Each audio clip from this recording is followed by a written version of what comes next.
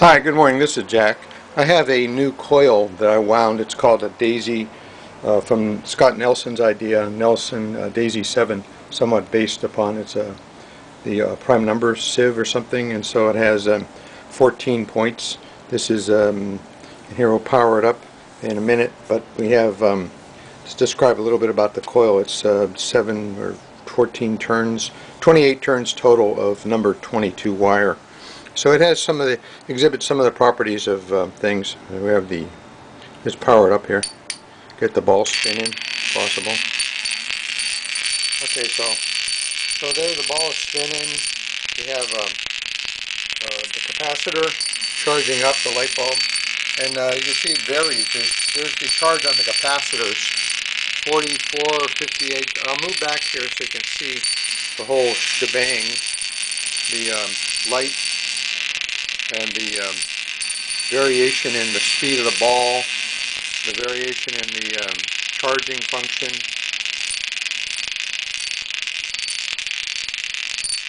It's a lot of variables there. It's at a 51, 54 volts. I've seen it go to 60 volts. Continuous charge on the light and the capacitor.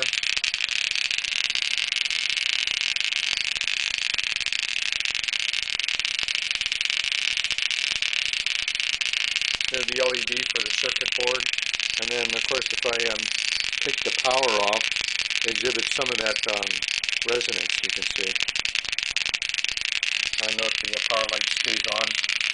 The power goes 4.4, 4.3. It gradually goes down in cycles, as you can see. The power light stays on for a considerable period of time.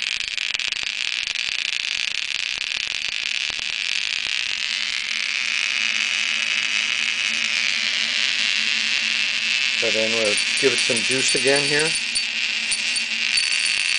I'll speed back up. It's about 1.8 ohms per wind, so about 3 ohms, 3.5 ohms of resistance.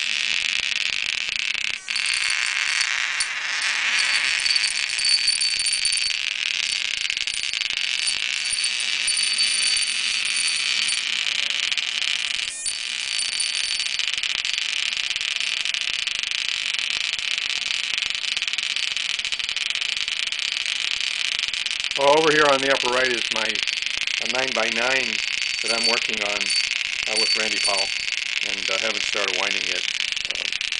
We'll get pretty soon. Okay, well, I think that's all for now. I didn't want to make this too long, and I want to show you some of the characteristics of my new coil. Thanks.